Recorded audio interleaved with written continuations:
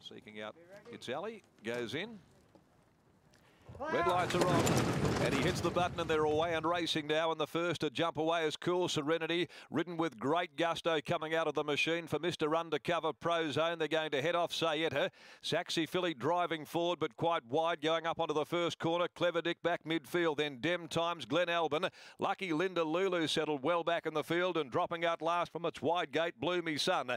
Under the 800 they go, into the side, Cool Serenity now starts to steady them down. They've gone out hard the first 500 metres from Pro Zone. Around them, Saxy Philly with her ears ridden off the Little Grey. Over on the inside, Mr. Undercover. Then came Clever Dick, who's poked up there near the middle. On his outside is Glen Albin. Sayetta, the filly, coming away from the heels of Mr. Undercover when they approach the corner. And back behind those, swinging for home, Dem Times, Bloomy Sun, Lucky Linda Lulu. Into the straight, and Cool Serenity kick two in front of Pro Zone. Mr. Undercover sticks on his Glen Albin, winding up. Around its heels, Sayetta, coming to the 200. Cool Serenity, though, with a big lead from Glen Albin. Here comes the 3-year-old Sayetta. She's running on strongly. Cool Serenity in front. Mr. Undercover picking it up, though, in the shadows. He drives up, grabs the lead, gets the money, Mr. Undercover, from Cool Serenity. Spearing through late, Lucky Linda Lulu snatching third just in front of Sayetta. Then Bloomy Sun, who'd ran on well, looking for a bit further. Right behind them then came Glen Albin from Clever Dick. Dem Times.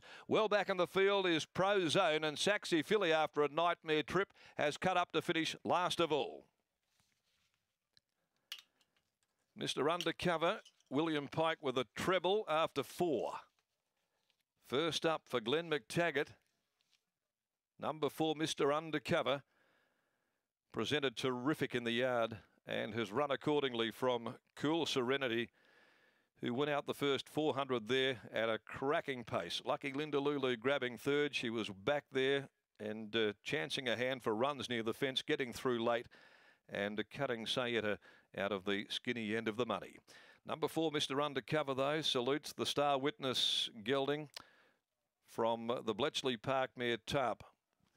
Raced by Glenn McTaggart, trained by Glenn McTaggart, part owned with KJ Manuel, D. Sedgwick, S. Strawbridge, N&D Caparasso, M. Appleby, Chris Chalwell, B. M. and B. Smith, S. Quirk, D. Mr. C. Kemp, J. Godomsky, S. Kelly, J. Krill and J. Muller, and W. Pike with the third leg of a treble today in 111.72.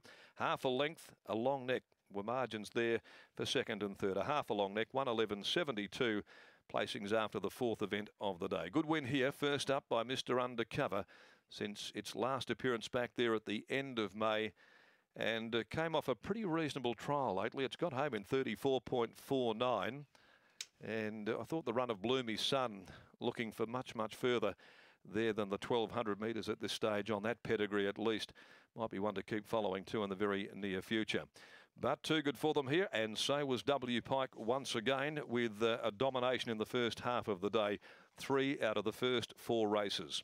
The Lavazza Handicap Race 5 next at a minute before 3. It's over 1,000 metres. There are no changes there to the 5th event of the day. Now let's go down to the mounting enclosure, catching up with Gareth Hall after the victory. No stopping the Wizard with his third win coming up very early on in the program. Yes, that indeed, Macca. Glenn McTaggart's about to join us. I think he's going out to see the horse, Mr. Undercover, after that performance. And Glenn, tell us a little bit about the story about this horse with Lindsay Smith. I think you've always owned this galloper, now back in your care, and he does the job first up.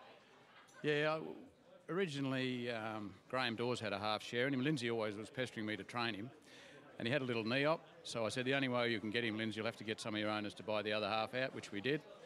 And I thought that he'd be a lot better down there in the soft sand after having the knee op. But I think just the heavy going down there doesn't suit him. I think he's a horse that's better on top of the ground, and today sort of proved that. But, no disrespect to Lindsay. He'd done a great job with the horse. I've only topped him off, really. And he's had some good form lines behind horses like Variation, etc. So if he turned up today, it would have been pretty hard to beat.